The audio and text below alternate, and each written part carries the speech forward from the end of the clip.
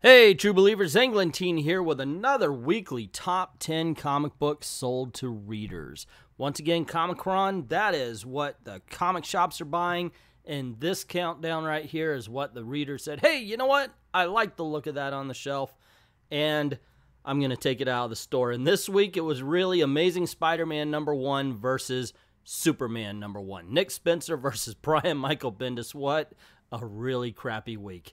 Anyway, these are the people who contributed, so of course, by all means, if you're in their area, go on in, say hi, maybe pick up something, and don't forget to support your local comic book shop. So, without further ado, let's get started on this countdown. At number 10, starting off the countdown, we have Alan Moore's League of Extraordinary Gentlemen, The Tempest #1. Here's a title we don't see enough in the top 10, Wonder Woman #50 at number 9. At number 8, we have Titans #23. The debut of X-23's new book is at number 7. Hawkman #2 comes in at number 6. It should be so much higher. If you're based on quality, it should be so much higher. At number 5, we have Detective Comics 984. At number 4, we have Robert Kirkman's surprise release Die, Die, Die, #1. Number 3 goes to Flash #50, the end of the Flash Wars. At number 2, Nick Spencer's Amazing Spider-Man #1 shows up. And at number 1, we have Brian Michael Bendis' take on Superman #1. So more people wanted to read how Brian Michael Bendis was going to mess up Superman than how Nick Spencer was going to mess up Spider-Man. There you go. I am so much more of a fan of the books that followed those two, but that's neither here nor there. So DC had 6, Marvel had 2 with X-23 #1 and Amazing Spider-Man #1, and there were 2 independents, League of Extraordinary Gentlemen and Die, Die, Die. So let's find out what the comic shops have to say about this week. This has to be the FFF. Nobody else writes this much when they're talking about what's going on for the week. They just don't. This has got to be them. Anyway, they say Bendis' Superman and Spencer's Spider-Man were both met with pretty positive turnout as both books took the top 2 spots in our FFF Weekly Top 10. Both big-name creators made their mark on these debut issues of cornerstone characters. Man of Steel sold well, but the big #1 and 2 variant covers made for a successful first issue.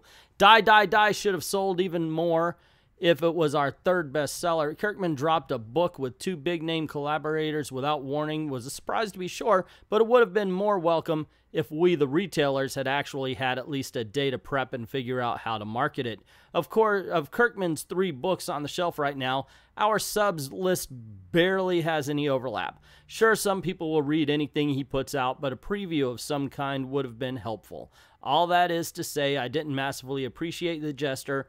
While it didn't have the first week it deserved, I know it'll be one of those books that will sell well off the shelf for many more weeks to come. Farmhand also came out to positive reviews, taking number 9 spot in our top 10. Chew fans stuck with it, and some new readers also got drawn in by the crazy art and crazier premiere. Batman #50 was our 6th bestseller this week, showing that the outrage over the issue hasn't really done our readership any damage. Though I understand why the stores who dropped a pretty penny to get exclusive covers are upset. The controversy got people in stores, and we even had a few people set up folders to start pulling the Bat book. I was wondering about how the whole Die, Die, Die thing would have been taken. It seems like comic shop owners, if they knew what it was, would have ordered more, so many more Robert Kirkman fans would have gotten it. I don't know. Maybe that's just me, but I don't know. It seems like it's a fun stunt, but it just doesn't seem cohesive to an active market of Robert Kirkman fans. I don't know what I'm trying to say. Anyway, let's move on. Bendis has came and conquered. Superman edged out Spider-Man by a hair this week, but the wall crawler sales were nothing to balk at. Those displeased with Dan Slott were quick to jump right back in and give the book a shot with a new status quo shift. Die, Die, Die debuting at number 3 slot is an impressive feat with literally no reveal that the book was even coming out. Flash and Wonder Woman both hit the list with their milestone number 50s. Particularly the Medina and Frisson variants. X-23 out of the Wolverine costume seems to have outsold all the most recent issues of All New Wolverine by a wide margin. Titans roped in a few more new subscribers than previous issues. Robert Kirkman and Chris Burnham's surprise drop didn't quite propel Die, Die, Die #1 to the top of our bestseller list, but it sure came close. It was a runner-up right behind the return of the League of Extraordinary Gentlemen. It was close, but ultimately Alan Moore and Kevin O'Neill couldn't be beat. I have yet to read or review these two independent giants and their releases. I did open up both of them, and the League of Extraordinary Gentlemen was like, hey, boobies everywhere. So I don't know what kind of story he's telling. It should be interesting, to say the least.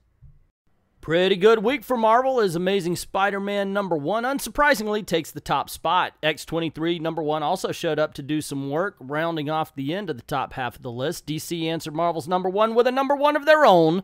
Brian Michael Bendis' Superman #1 performed solidly. DC had a couple of milestone issues.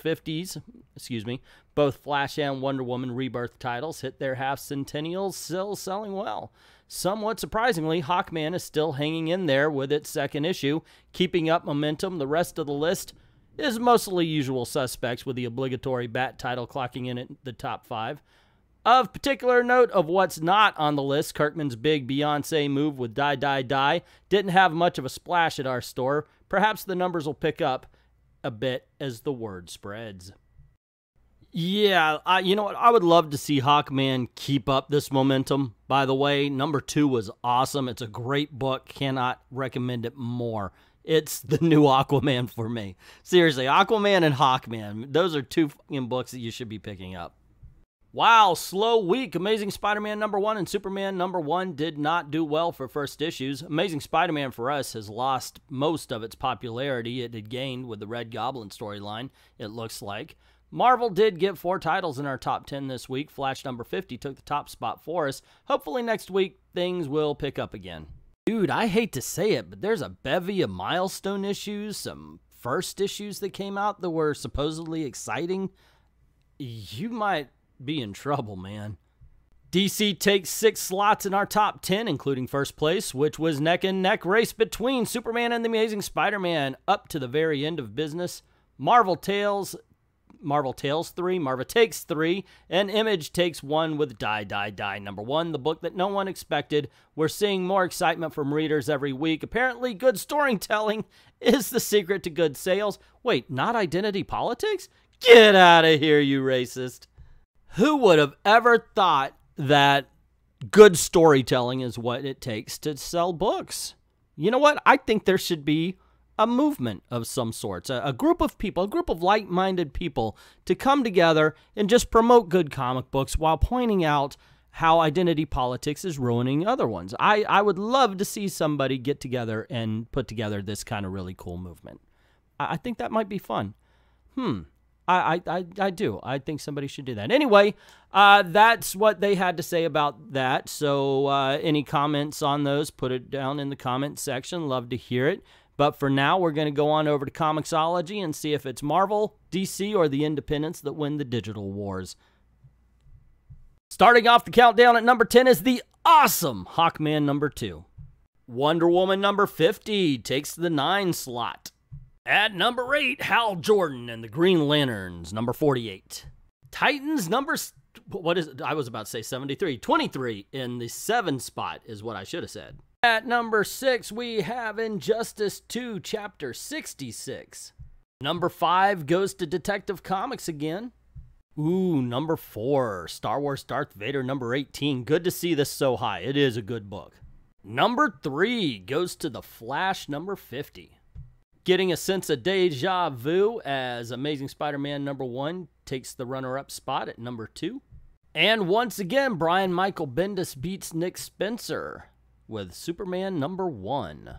0 independents were in the top 10 Comixology, top 10 digital sales. 2 Marvel, Spider-Man and Darth Vader. And the rest, all 8, were DC. DC kicked ass this week. But let's see if they can win the top 20, because I do like to expand it. And a lot of times, Marvel does own that back 10. #11 goes to X-Men Blue, and the score is now 8-3. #12 goes to X-23 #1. It is 8-4. The Hunt for Wolverine, the Adamantium Agenda #3. It is now 8-5. The gap is closing, ladies and gentlemen. At number 14, Plastic Man number 2 steps up. It is now 9-5. Hello, Dolly Parton. At number 15, Ms. Marvel gets up to bat for Marvel, 9-6.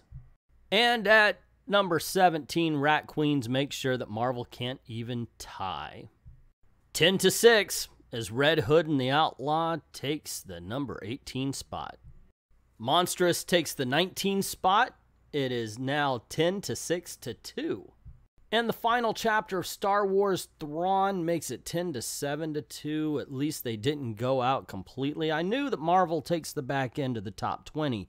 But that being said, it is a dubious thing at best. One, they couldn't even tie for the numbers in the top 20. They couldn't, really come close. And DC owned that top 10. Just absolutely. And once again, I'm going to bring up the good art, the good storytelling. Bendis, but I'm not a big fan of Superman number 1. But the other stuff in that top 10 is good, and it's definitely good enough to check out. I can say that. I appreciated all of those. Just saying. I was curious. I did not see Die in the top 20 of the digital. I wonder if that will change next week. Anyway, gang, that's all for the top 10 of the hard copies that DC won. What was it? 6-2 to 2, wasn't it? That was the hard copies. And for the digital, DC won 10-7 to 3. It is good to be a DC fan. Now, there are a couple of Marvels out there that are decent enough, but overall, it is a DC world, and we are just living in it. Let me know what you guys think about this, what was left off, what you would have put on. Put it down in the comments section below. Also, if you like this video, click like, share, subscribe, and don't forget to hit that notification bell. This is the way we're trying to make a living, so if you don't mind helping out the channel, go on over to Patreon, drop $1 in the till. Helps keep the lights on and helps keep making videos for you.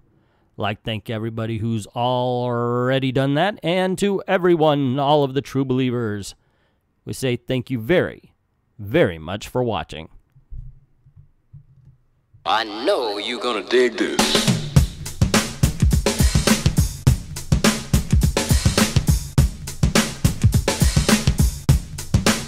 Dig this.